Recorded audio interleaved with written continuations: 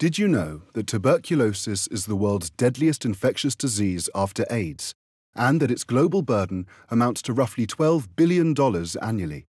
Spread by a simple cough or sneeze, tuberculosis does not discriminate, yet it disproportionately affects the poor and those living in developing countries, where it thrives on inadequate public health provision. Drug resistance is also a growing problem, accounting for 5% of new cases and 13% of deaths globally.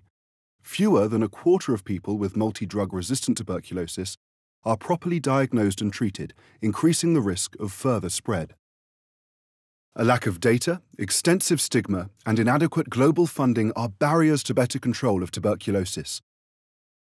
Although improved efforts have saved 22 million lives since 1995, this curable disease still kills over 1 million people each year.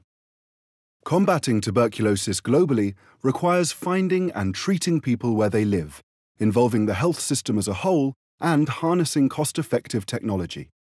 Download the full report developed by the Economist Intelligence Unit and supported by Janssen.